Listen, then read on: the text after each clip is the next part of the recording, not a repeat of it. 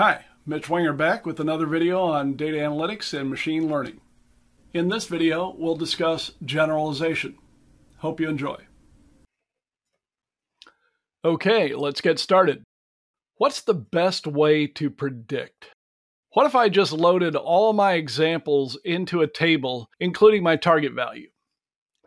Now I can predict the target value for any point in my data set by just looking it up in my handy-dandy table. Think VLOOKUP. Now in this case, I will be correct 100% of the time. This approach looks and works great no matter how many times we run our data set through it. It looks like we have a perfect model until we encounter our first new data point with an unknown target value. This new data point may not be an exact match in parameter values with any of the existing feature vectors in my table.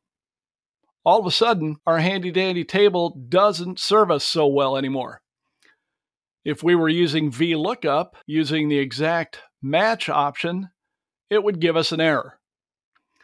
Now, of course, our goal in data mining is for our model to generalize well to the full population of instances, including and especially those where we don't already know the target value. It's always important to keep in mind that our training data that we build our models from is just a finite and sometimes a very small representation of some full population. We want our model to apply to the training data set, but more importantly, we want it to apply to the larger population. Our table of training data examples will rarely do that for us. So this is a problem we call overfitting. Let's dig into generalization and overfitting a bit deeper. Generalization is the property of a model or our modeling process where we apply our model to data that we didn't use to build the model. So we're basically using the model now out in the wild with new data. We start with some training data, like you see in the upper right-hand corner of your screen. And usually this training data is some historical data that we've collected or have available in some way or another.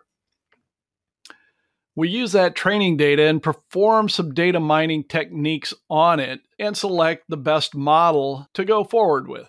So all of this that we're doing, we call the mining part of the data mining process. So the mining or training aspect of data mining.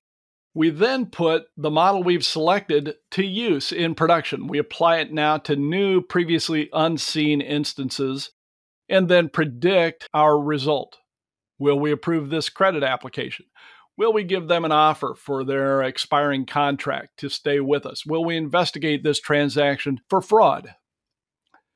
This whole range of activities is the process of us generalizing specific data to the overall population. And you may remember that, yes, this is called induction.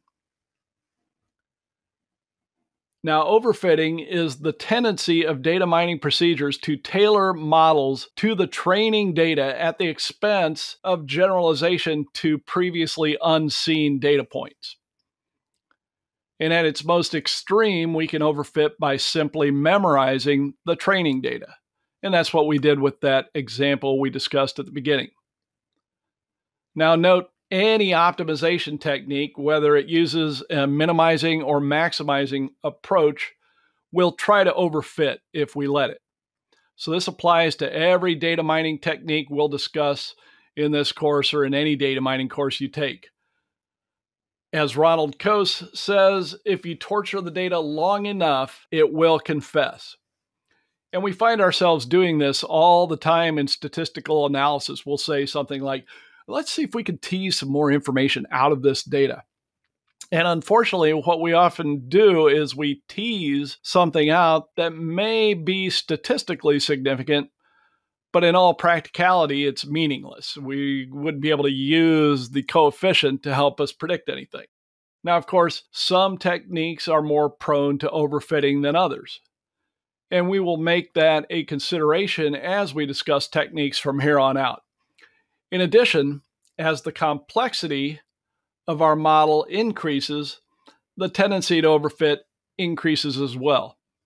So for regression, complexity is the number of attributes we include in the analysis. For decision trees, it's the number of branches or decision nodes we allow our tree to have. We'll continue discussing complexity considerations in models as well. So what can we do to prevent overfitting? And this is an area where you could provide a lot of guidance to the data mining effort. Let's examine overfitting with respect to linear functions. Now, when we have a nice, super clean, well-separated data set, creating a decision boundary is easy. SVM and logistic regression create practically the same decision boundary in this case. Now, what happens if we have an outlier? In this first example, we're adding a new Setosa data point that happens to be very close to the versicolor group. This appears to be an outlier, but the logistic regression line dutifully splits the two data sets, even though it requires a significant move to that line for that single data point. The SVM line, in contrast, only makes a slight adjustment for the new data point. Now, what if the outlier situation is reversed? In our second example, we have a versicolor example that's placed very near the Setosa group. As you can see, the logistic regression line rotates almost 90 degrees in its effort to create a pure split, while the SVM line, again, only makes a minor adjustment for that new data point. It's clear from this example that logistic regression is more susceptible to overfitting than SVM.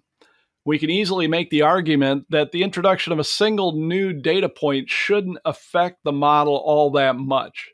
That new data point isn't really adding much mass, if you will, to the universe of data that's already out there. So SVM brings what we call complexity control into the model training process. We'll talk about complexity control more in an upcoming video. Of course, we've already seen how this can work when we incorporate even more attributes into our analysis, such as the squared sepal width used in calculating the decision boundaries here. Even in this case, you can see that the SVM model prefers to build a nice wide margin rather than cleanly separating the data points. All right, that is it for our introduction to overfitting. Thanks for watching. As always, be sure to check out the other videos in this series.